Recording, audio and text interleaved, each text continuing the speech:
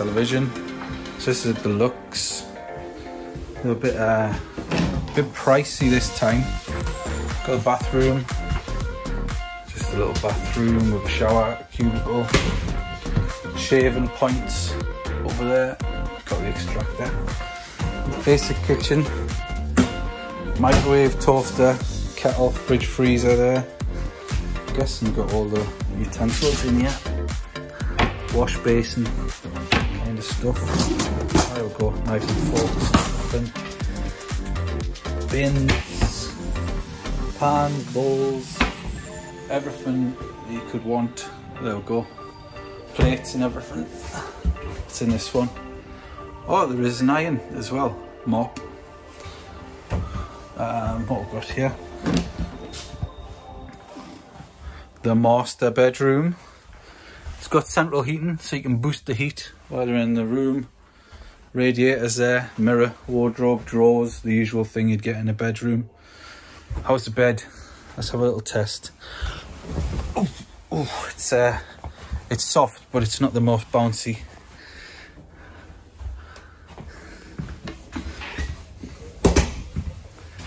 Little passageway, little window there, and then you got the bedroom at the top. So it's just a 2-bedroom one. This you got the 2 single beds there. Wardrobe. It's quite a big room this, with only being a 2-bedroom. So I don't know if you can see the size there.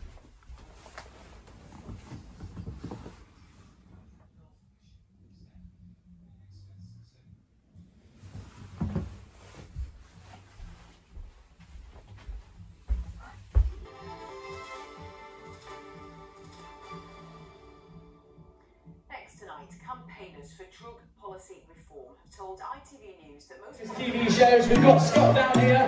He's going to be prancing like a queen around the room.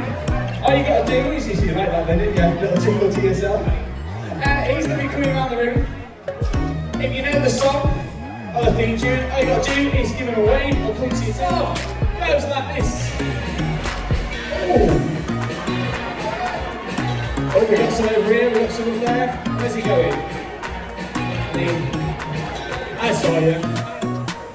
There we go. Is it key 11? Oh, lucky. It's not.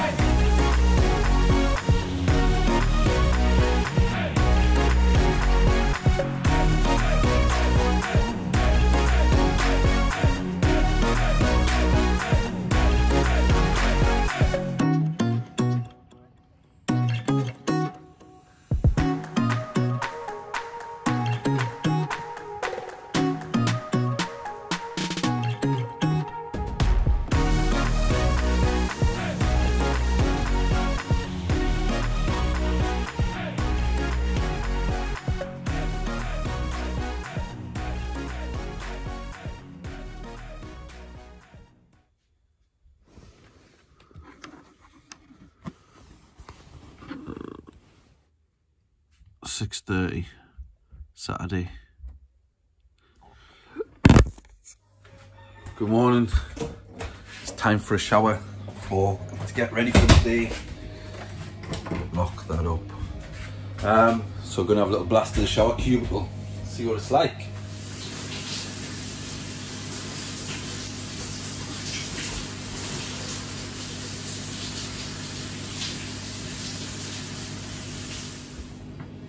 Well, that was hot.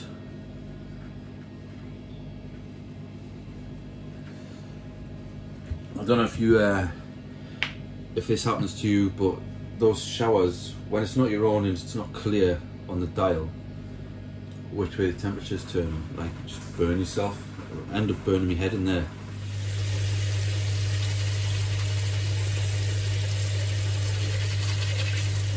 Right, we'll just get everything open here. The curtains over here. I'll not open the main ones yet. Keep that. The place looking a bit of a mess. Never mind. Right, here we go. Cooking with Kogan. And do a bit of a breakfast this morning. Got this breakfast pack from the co-op that's on site. There we go. That's a bit better. Hair in position.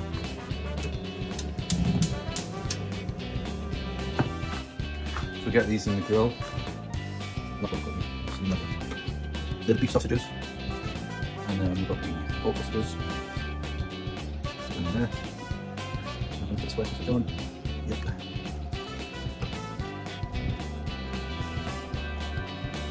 There we go. I'll probably wrap this up afterwards. I don't want to eat all this, but wrap it up and transfer it to later. Right, I've got a bit of that margarine or whatever it is in the pan. I'll get the extractor on. Get some bacon on the go.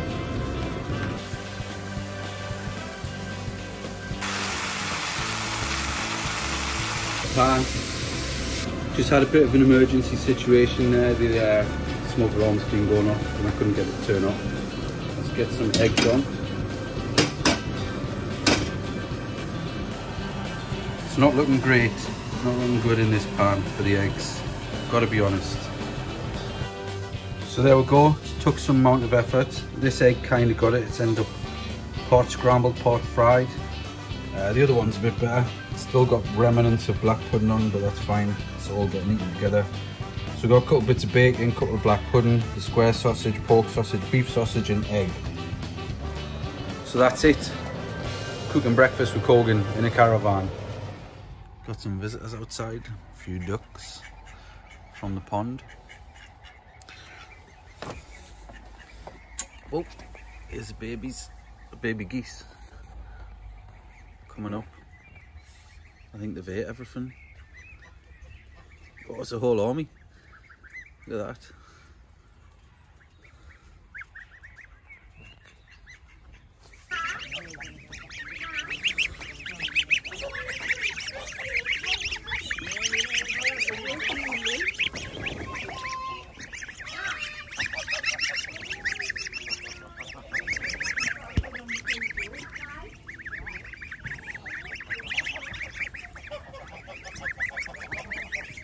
So there you go, a little bit of wildlife at Haggerston Castle. So a few geese, a few ducks that live on the, well, the various lakes and ponds that are around here. I don't know if they usually eat honey loops, but there you go. That's what I had to hand. So hope you enjoyed it anyway.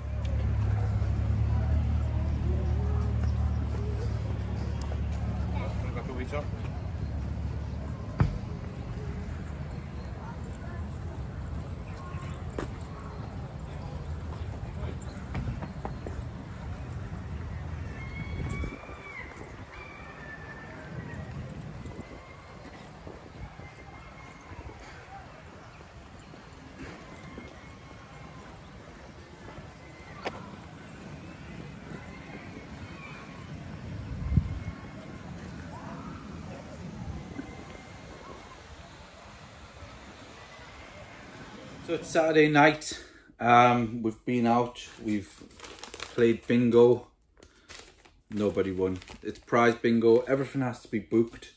So you have to book your tables if you want to watch the entertainment, you have to book your tables if you want to go to the bingo, you have to book a table if you want to go to the Mash and Barrel, which is like the normal style pub, where you can have drinks and food. Yeah, you have to pretty much book everything through the app. I think some people have been disappointed they haven't been able to book things, but luckily, we've been able to book something every day, so you can book swimming as well. People have been up swimming today. So yeah, everything so far has been all right. The only thing is, there's a bit of a lack of atmosphere in the main sort of entertainment room, because people seem to be booking a lot of tables, or booking tables, and then just not turning up. So the room, it will be less capacity anyway because of the social distancing, but it just feels a bit lifeless really. There's no singing, no dancing allowed. So the entertainers and stuff are doing what they can.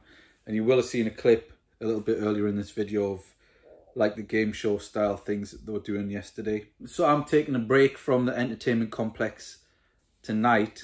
I did go to the bingo earlier, but the music and stuff that we're playing, it was just really hurting me ear. So I haven't gone up tonight. I'm going to stay in. Well, I say I'm going to stay in. I'm watching a little bit of Michael Portillo on his British I'm watching a bit of Michael Portillo on his British Railway journeys.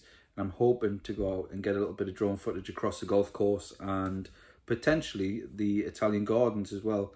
So the Italian gardens are on the map, so people know about them, but just nobody goes, and it's a shame actually, because they're really, really nice, like beautifully tended to. Like the gardeners must put in a lot of work to get them looking the way they do.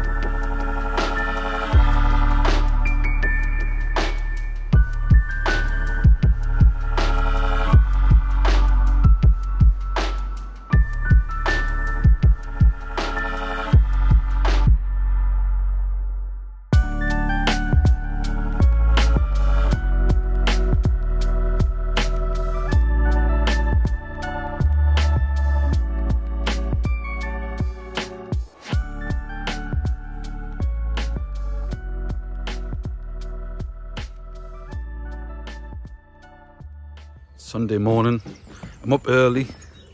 My son's got a bit of a bad leg, so I'm going to the shop to find some Calpol.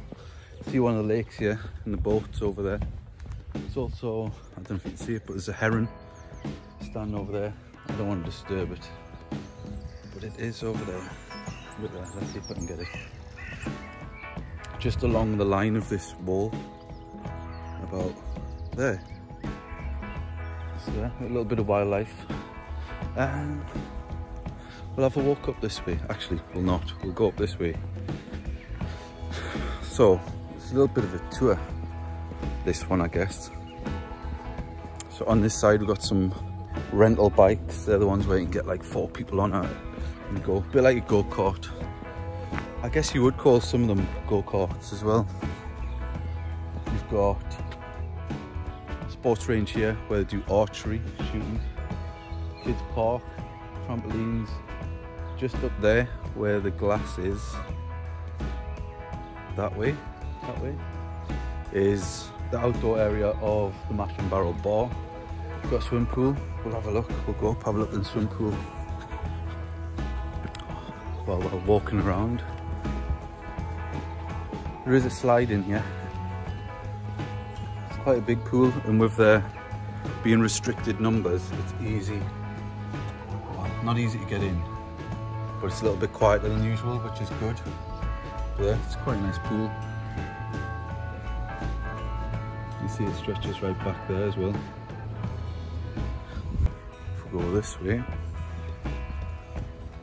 you can see everything's signposted, so it's easy to find your way around. There's maps on site, plenty of signage, because it is quite easy to lose your bearings when all you see is rows and rows of caravan.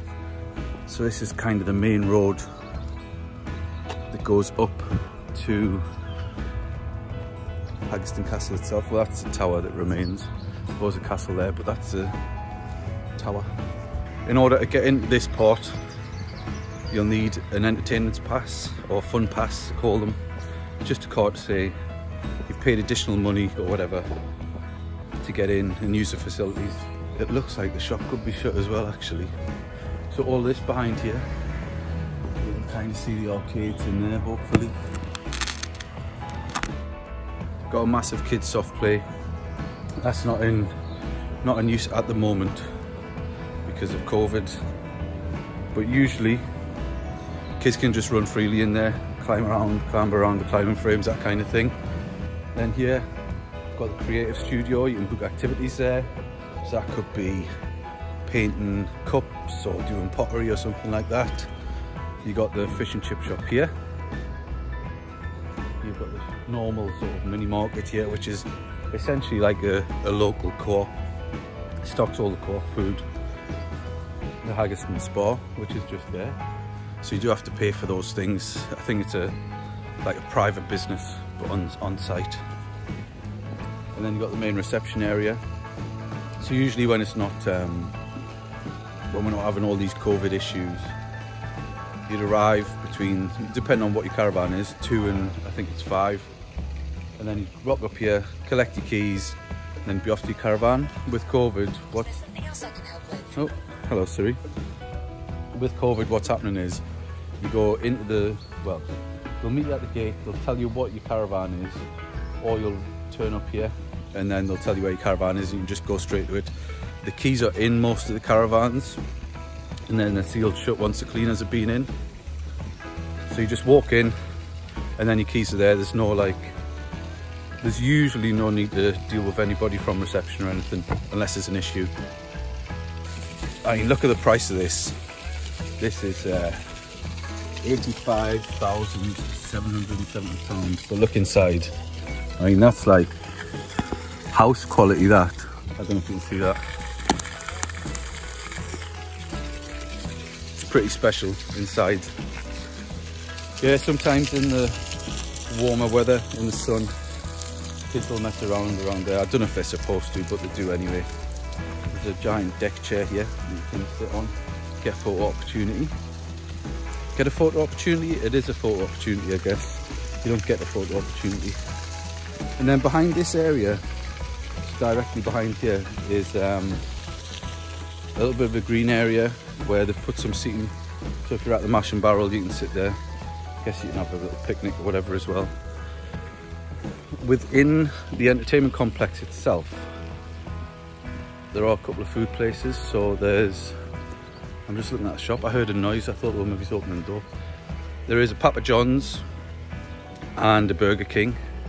Unfortunately, the Burger King has been closed for the past couple of days. It opened last night. They said they were having technical difficulties. I don't know what that means. Probably the cooker was broke or something, the broiler that cooks the burgers. But you can get that. But through the app, you can order those, collect or have it delivered, and they deliver it in these little golf carts here. Where are we on the camera? There. They deliver it in those golf carts there around the park, which is good. Hope you've enjoyed that nice little tour around. There we go, that'll tell you what's in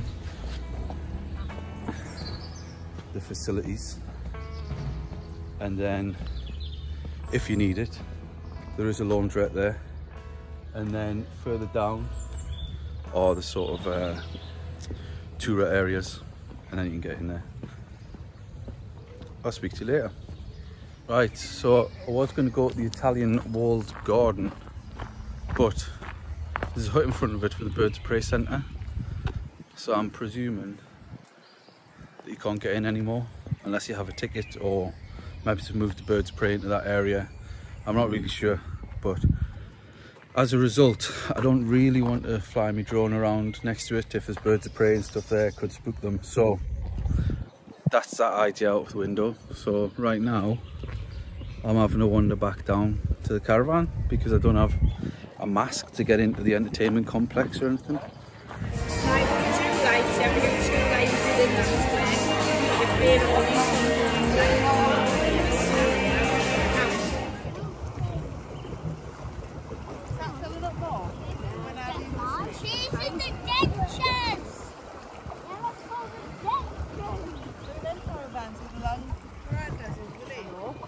Wow! Oh,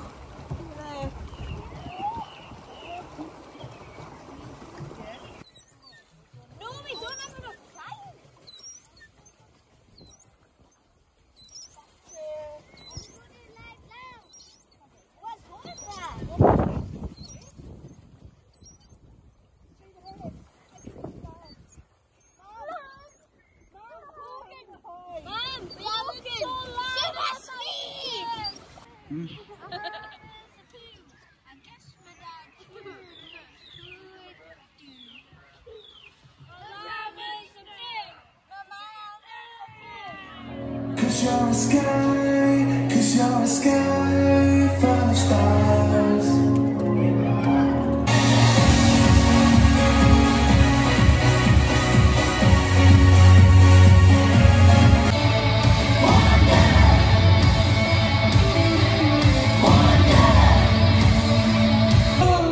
Make me your enemy, your enemy, your enemy.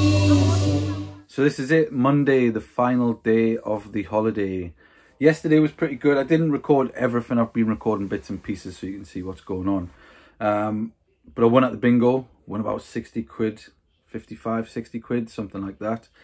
And then later on, there was like a quiz show style thing, TV show style entertainment thing anyway, where you had to guess a song and then select a number and there could be a prize behind the number. Anyway, we won a bottle of cheap wine from that, so that was good. So pretty good day. We went on a boat ride. I've got a little bit of footage of that, so that'll be on this video either before or after this somewhere. And then today we've got to leave by 10 o'clock, got to check out by 10 o'clock, and then we're going to go down the road and hit a place called Holy Island. It's kind of blocked, well, it is an island, so it gets blocked off by the sea, but there's a causeway that goes across, which is a road. So I think we can get across there from around 9:55 this morning until 4 o'clock. So we'll pay a visit there. Hopefully I'm going to get some nice drone footage of the Northumberland coast. And then we'll head home, and that'll be it. Bank holiday weekend done.